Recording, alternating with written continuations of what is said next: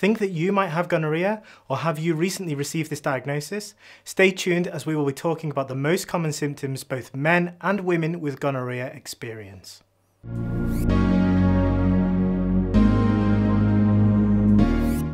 Welcome to JHP Medical, I'm Dr Hart-Pinto, and I'm going to tell you the most common symptoms of gonorrhea and a few important tips.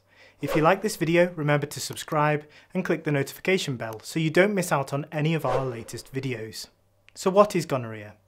Gonorrhea is sometimes known as the clap and is the second most commonly occurring sexually transmitted infection in the UK. Gonorrhea is caused by the bacteria Neisseria gonorrhea, and the infection spreads through unprotected vaginal, oral or anal sex. If left untreated, gonorrhea can cause serious problems for both men and women. Amongst men, the infection can spread to the testicles and the prostate gland, which may have a long-term impact on fertility. For women, the infection can progress to pelvic inflammatory disease, leading to persisting abdominal pain and increased risk of ectopic pregnancy. This is where a fertilized egg implants to an abnormal place outside of the womb. This results in a non-viable pregnancy, which may require surgical intervention. Pelvic inflammatory disease can also cause long-term fertility issues, meaning that you may experience difficulty getting pregnant in the future. In the worst case scenario, if gonorrhea remains untreated, the infection can spread throughout the body. This can cause life-threatening sepsis.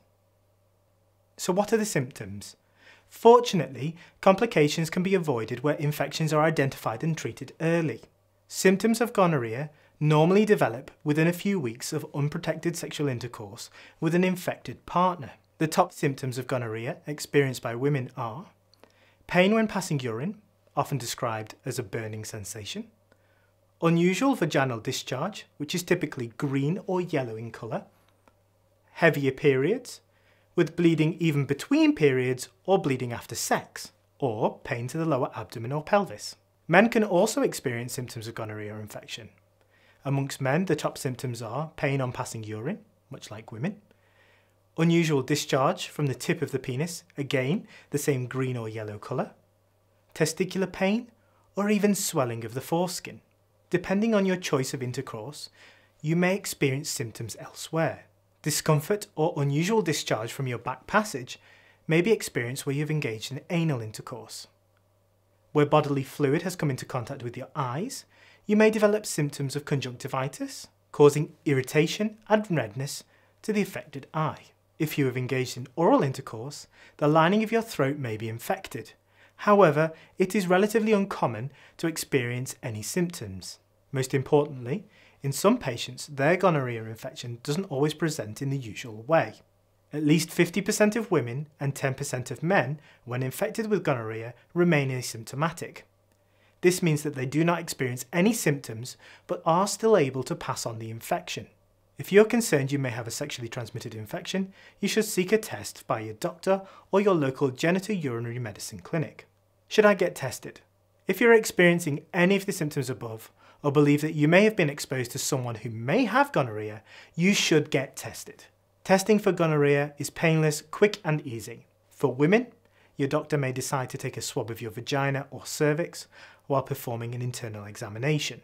They may take a swab from your urethra, the entrance where you pass urine from. You may be given the option to swab yourself if you're feeling confident, and your doctor should not ask you for a urine sample, as the results for women are not very accurate.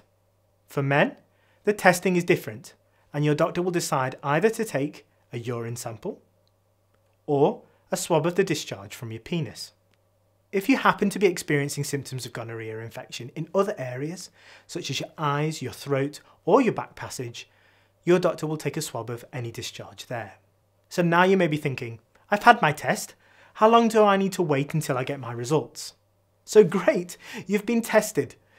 In some clinics, doctors may be able to perform a rapid test. This is where the doctor is trained to examine your sample under the microscope, giving you an answer there and then. However, not all clinicians are trained to perform this investigation, and in these cases, you should expect to receive your test results in around 14 days. So when will I receive any treatment? You'll receive treatment when you have a positive test for gonorrhea. You may also receive treatment where you are at high risk of having gonorrhea. For example, you have symptoms or signs strongly suggestive of a gonorrhea infection, or your partner has also been diagnosed with gonorrhea. So what treatment will I need? You'll be glad to know that gonorrhea infections are easily treatable. If your doctor identifies that you are someone that requires treatment, they will prescribe you a course of antibiotics. Currently, in the UK, the antibiotic of choice is ceftriaxone, 1 gram, given as a single injection. Of course, if you have an allergy to ceftriaxone or are needle phobic, a suitable alternative can be prescribed. Your doctor will normally organise a follow-up test in 2 weeks after completing your antibiotics. This is to confirm that your infection has been successfully treated, and it is advisable to abstain from any sexual intercourse until your second test is negative. Does my partner need to be treated? It's important to recognise that once treated, you can still be reinfected. Therefore, it is important that your partner is examined and completes any required treatment.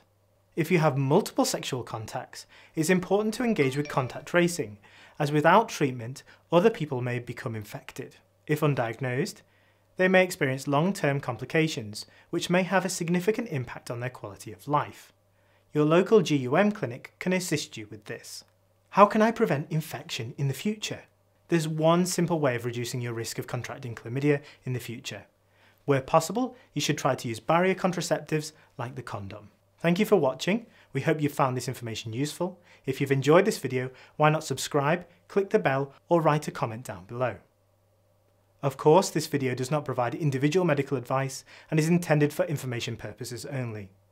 Do not consider this as a substitute for professional medical advice, diagnosis, or treatment. Please don't ignore any professional medical advice in seeking treatment because of something you've heard here. If you believe you may have a medical emergency, immediately call your doctor or ambulance service.